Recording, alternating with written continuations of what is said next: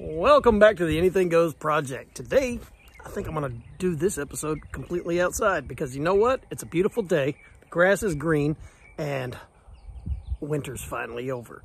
So let's jump right into this. We're going to be doing a review on the Ozark Trail Multiforce. I did a review on it a couple weeks ago, basically just showed you the tool, what it is, and I don't really feel like that was a fair review until I had a chance to beat the shit out of it. So here we go.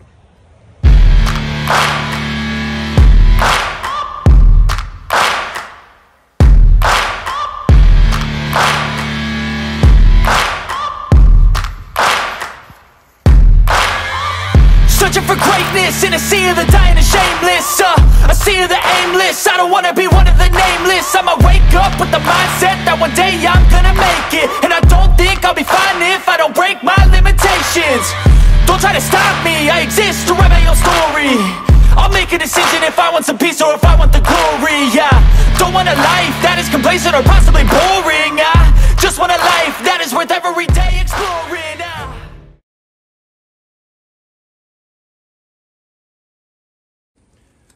Well, welcome back to the Anything Goes project. Today, we're going to be doing the follow-up review on this little dude. This is the Ozark Trail Multiforce. I carried it around for a couple of weeks and I beat the shit out of it. So, I want to actually talk to you about it and tell you what I like about it, what I don't like about it, and some design flaws that I found. And we're going to fix that too while we're on this video. So with that, let's jump right into this. But first, I want to do a pocket dump and talk about a couple of our members of our Discord who also sent me images to use for the show today. So first of all, okay, first up, we got my pocket dump. Got my Victorinox Huntsman. Damn good little knife. Holds an edge. Great, like I said, edge retention. Great, best little tool you could ever own. Ladies, if you want to get your man a nice gift for Christmas or his birthday, get him another Victorinox. Doesn't matter if he has one or not. Just get him one. Okay, and then we got my little pry bar, which got the little pocket clip on it. So that one comes in handy. Set of Beglary beads. These are really fidgety and great little dudes to have. I'm going to be giving away a set of these pretty soon. So, Zippo. And we all know that those are flicky. And my handkerchief. This is a Stonewash, just typical Stonewash handkerchief. I'm not one of these guys that has the bougie handkerchiefs and shit that's got the microfiber in it. I just like a good handkerchief because sometimes you need to blow your nose or wipe a screen or something. I don't do that with the same one. So yeah. Okay. So before we jump into this, I'm gonna pull up the Discord because we started a Discord. So many people kept telling me I needed to start one. So I did. We got it going and several people have joined the Discord and we've got a feature in there. It's show me your pocket dump, and if you want it featured on the show, it has to go in this one particular channel. And several people have done that already. So for the first one we've got up today is Harley, and you'll see it up here, one of these corners. Harley, he brings us today his pocket dump, and we're going to talk a little bit about it. Starting at the top, well, actually, he didn't label everything, so we're just going to go through and talk about it. So first thing he's got labeled in his carry is his handkerchief from Hanky Panky Microfiber Hank. Runs about 20 bucks, not a bad price. And then he's got his drop Ferrum Forge Crux in blue. It's a $120 knife when it first dropped. Right now on Amazon, they're running about $170. Okay. And next we have his Raylight Pineapple in brass. Those are damn good flashlights. Love that brass. Patinas so well. And then we have the Teal Design Stainless Pry Bar. His quote pin gift set. The almost everyday carry brass bead that is on his knife. And the Urban Carver's mini bead, which is on his pry bar. And then he's also using a Key Bar Junior aluminum. So nice little setup, very budget friendly. Pretty much anybody could go and get this little setup. So let's move on to the next one. This next one comes from Solex, who's on the Discord. And we got a lot in this one to talk about, so we're going to move through it quick so we can jump over to the Multiforce. First, we have his leather fossil wallet. His Rovivon Aurora A3 keychain flashlight which runs about $29. And then, of course, his Nikkor MH2C Cree flashlight, which is done in LED. It's been discontinued since 2016, so they don't use it anymore, but he uses the shit out of his still. Okay, he's got his Ride in Rain all-weather pocket organizer, which you'll see in here. And then he carries in the pocket organizer a Fisher Space pen, the 400B Space Bullet. And then he sometimes has a variety of pens and black Sharpies with it. He's got his Ride in the Rain waterproof spiral notebook, which you will see over to the side. I'm a big fan of those. And his Samsung Galaxy S10. His SipGen Neo Hybrid phone case. Jabra Elite 75T earbuds. I've never used the Jabras. I've got Samsungs that I carry around with. And then we're following up with his Samsung Galaxy watch. And of course, for his multi-tool, he went completely budget on this one. This is a Winchester Windframe multi-tool. You get it for about 36 bucks. Usually Walmart carries them. Great little tools too. And then we've got his Hogue, this one, Hogue or Hugh EX8054 4-inch switchblade. That would be the knife that's up in the middle. That is a really nice looking blade. It's got that, it's not necessarily a tanto, it's more of a sheep's foot, which is a really good design for a blade because you still got your good penetration point. Then he's got his Kozar 256 gig Survivor, his Vandy Vape Swell Vape Mod, which has been discontinued, and topping that is his UL Crown 5 tank. So, guys, thanks for the submissions, and remember, we do have a Discord. You can find the link in the description, and come join us, have fun. We're over there just cracking up and having a good time. So, on to the multi. Okay, let's talk about this little dude. $37, Walmart. I was skeptical, especially being that it's an Ozark Trail. I've never really had any decent tools by Ozark Trail. Most tools that you get at Ozark Trail are really just your trash tools that you can use just to get you out of a bind. They $5-10 or something like that. It's just really just to get you, like I said, get you out of a bind.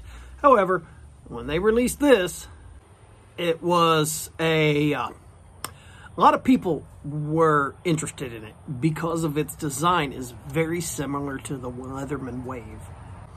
There were some few changes that they made. However, like as far as the blade design itself, that's almost identical to Leatherman Wave's design. Now, as far as some of the few changes that they made, they reversed where the blade opens. Leatherman's opens from this end. Ozark Trails opens from this end. The steels are a little bit different too. Leatherman uses a little higher quality of steel. However, for edge retention, this one is held up. Before we open this up and dive into the pliers, I want to go ahead and talk about where we're at now. First of all, like I said, the blade, which can be opened single-handedly. I do like that about this. Edge retention, you saw me at the beginning of this video whittling away on a piece of red oak. Yeah, and still shaves. I've carried this, like I said, for 2 weeks. I sharpened it the first day I started carrying it, and I sharpened it again, when was it, last night, because by that point it was starting to get dull. But I've already cut a bunch of stuff with it, paracord, paper, and junk like that, still shaves. So edge retention, it holds up very well. I used it to shave some, or cut some insulation off of some 10 gauge and some 12 gauge wire. Didn't have any rollovers on the blade, no glinting or anything. So it did really well. It performed very well. You'll also see the saw. The saw performs like a saw. I mean, you can see a little video. It has no problems getting through the wood. That was a piece of red oak that I'm cutting on, and it holds up very well. And even still, the blade itself, those are needle fine and sharp. I have no issues with the saw. The saw is wonderful. The serrated blade, I didn't use that a lot. I don't really like serrated blades. They're more of emergency use for, like, if you've got to cut through some thick ass rope or something like that. I didn't have to do that this week. I do carry some huge 1/2-inch diameter nylon rope, 500 feet of it in my Bronco for emergencies, I would probably use it for something like that. It is very sharp and would get the job done. But normally, if I don't need a serrated blade, I'm not going to use it. Now, the file. I did use the file quite a bit to fix a few things. Had a couple like burrs on stuff. The bastard file on this side, which is one that's got the cross hatch, that's called a bastard file, works great. The face of this works as kind of like a sawtooth, but for metal. And then the diamond side. Now, I've seen mixed reviews on the diamond file. Some people saying they're using it, and the diamonds, the fleck that's been embedded in here kind of rubs off. As you can see, mine is fine. I've got a little bit of glinting on the flecks on like this edge here, but I haven't really lost any of the diamond embedded on the file itself. So this has been so far good. So now let's jump into the pliers. Okay, this is something I'm not a fan of right now. My Sogs, my Leathermans, you can flip those things open.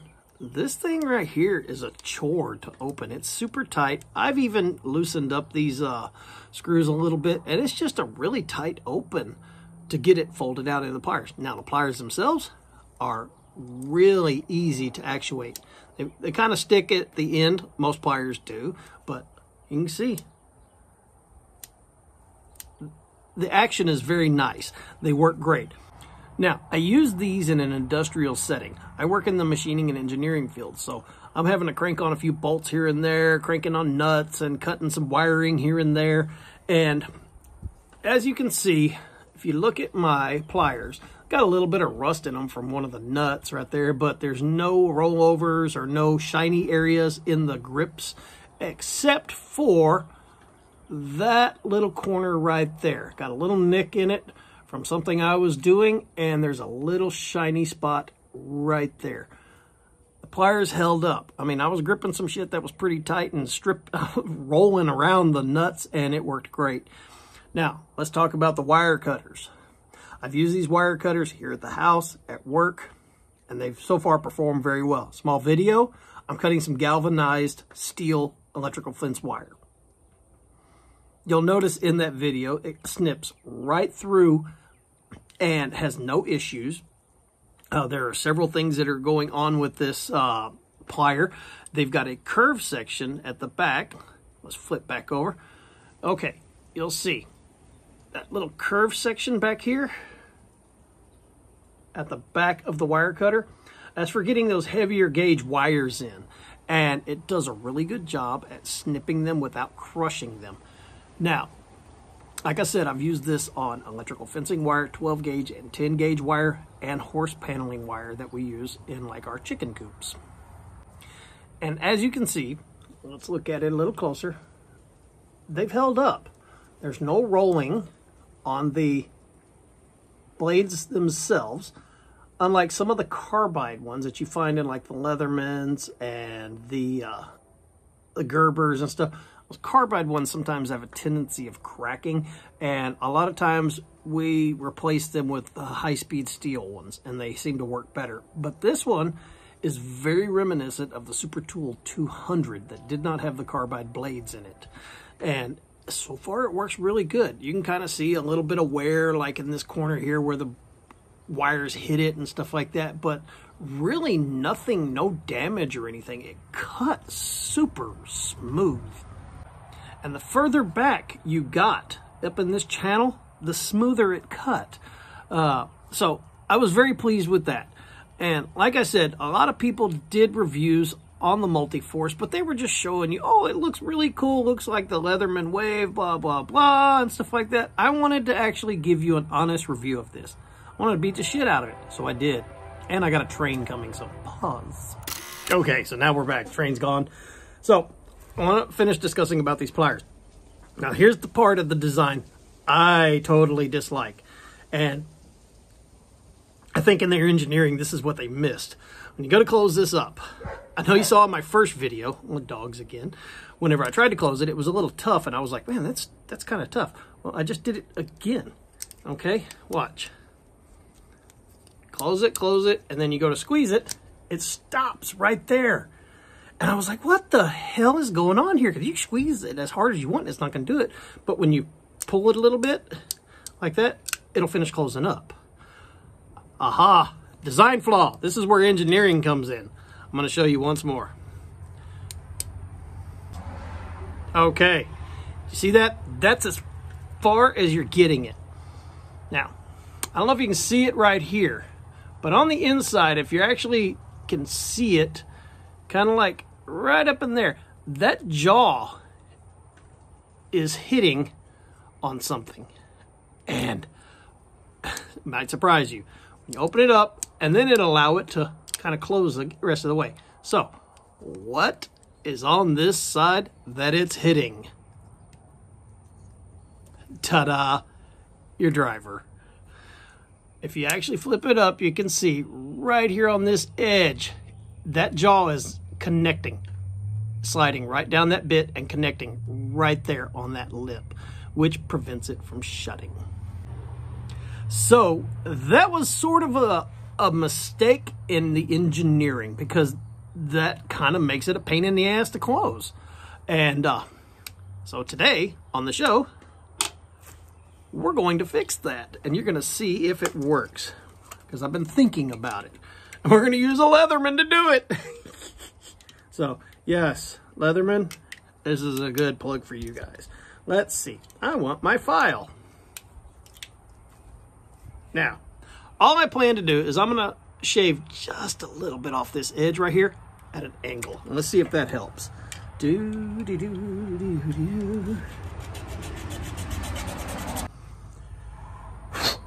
don't want to take too much and cause a stress point. We just want to taper that edge a little bit. Okay, so you can kind of see what I did there. You see it right there in the video. Just tapered that edge a little bit. Now, let's drop our bit back in it, close this up, and let's see if that works. Because if it did, that's going to be freaking awesome. And they're going to owe me for that. So, opened, closed. Let's see if we got it. Ready? Ah, shit. Didn't work. Still hitting on it. Okay, so we're going to work on that a little bit and see if I can actually get it to the point where it will close. But that is a design flaw, guys. Do better, Multiforce. Okay, now we're going to jump back to the tools on the inside. The scissors. Small video. As you can see, I've got some paracord sitting there. I put some tension on it, cut it. I just hung the paracord out, cut it. These scissors have no issues. I've seen some people that were talking about they've got some issues with their scissors not cutting. I've cut paper, paracord, all kinds of crap with it. They work like scissors. So scissors are good. And as far as the other tools in it, they work like they're supposed to. The flathead works. Can opener, I can't really say because I haven't opened a can in years with one of these can openers. I got a rotary one in the house. Why would I worry about it? But for camping, I'm pretty sure it'll work. It's got a good edge on it. So, flathead screwdriver I did use. Kind of has a pry bar too. I opened a can of paint. So, great little tools on this side. Let's go to this side over here. Obviously, the driver. Now, I didn't use their bit because what I was doing at work and stuff, I didn't need their bit. I needed some Torx bits. So I carry around a little bit locker from DeWalt. And those bits work perfectly for what I need to do during the day. As far as the bit driver itself that comes with this, I did use that. Works fine. This section works fine. I don't know about their bits yet. But as we all know, these bits are disposable half the time. You use them, they strip, you throw it away, you get a new one. Okay, so, but the driver works. So have had no issues with that. So with that, guys, everything about this seems to be pretty good except for the, oh shit, it worked that time. Maybe something happened. Or, okay, I got an idea. I'll fix it later. But as far as this tool goes, it's a great little tool. Pocket clip is nice. Not a big fan of the, whatever the hell this is. That's a very flimsy plastic clip on the back for your belt. But I'm not a big sheath fan for belt sheaths for multi-tools. I toss that in my little bag that goes in my backpack. I've got it with me. I like the pocket clip. Now, this pocket clip isn't nearly as hard as like the Sogs or the Leathermans, but it does its job. It holds it in your pocket, and it's sort of a deep pocket carry. Well, sort of. You got about ½ inch hanging out of your pocket, but it's very comfortable. Now, the tool itself is heavy, 9.9 ounces. So, yeah, it's got some heft to it, but with the pocket clip and the way it sits in your pocket, you don't really notice it. So, is this worth 35 bucks? I would have to say yes. This is definitely worth $35. If you're looking for a quality alternative to a Leatherman Wave Plus, because, you know, some people don't have that in their budget. Here you go. This is going to get you out of a bind. This is going to do what you need it to do and do it very well, efficiently. And I like that about this tool. So this one is probably going to stay in my arsenal. What I'm going to do is get a organizer bag, and I'll probably put it in the Bronco as an emergency tool with some flashlights, paracord, and stuff like that. So, yeah. So this has been my official, I beat the shit out of this tool for 2 weeks review. The Ozark Trail Multiforce. Is it a diamond in the rough? I'm going to answer my own question. Yeah, I think it is. I think we got some good contenders out there in the field of budget EDC tools. So with that, guys, if you like what you saw today and it was of value to you, please hit the subscribe button, comment below, especially if you own this tool. Let me know what your experiences are with it, because different people use it in different ways, and I want to know how you've destroyed it. So like, subscribe, and comment below. And also, guys, we started a Discord. We got some really great people that are joining. Some of them are really funny, and we're just having a good time over there. There's several channels where you can post your EDCs, your carries, your stuff that you made yourself, do it yourself. We can have conversations about what it is to everyday carry. We're having some vendors that are coming over to show you some of the stuff they have that are budget friendly, and so it's turning out to be a pretty good little endeavor over there on Discord. Had several people were like, dude, you really need to get one started. So I did. And it cost me a little bit, but I'll go into that later in the Discord. So come on over to the Discord, share us your EDCs. Tell me if you want me to actually feature it on the show. I'll do it like I did today. So with that, guys, we are out of here. Subscribe. Okay, I think what I know what I'm going to have to do is this tip right here is hitting on that.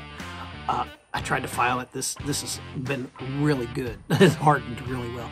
That little tip right there, though, I think I'm going to take that over to the belt sander and just put a little bit of a taper on it, and it should close right up. Okay, that was a pretty simple fix. Just going to take a Dremel and rounded that tip. Just a hair. Now watch. Close right up every time.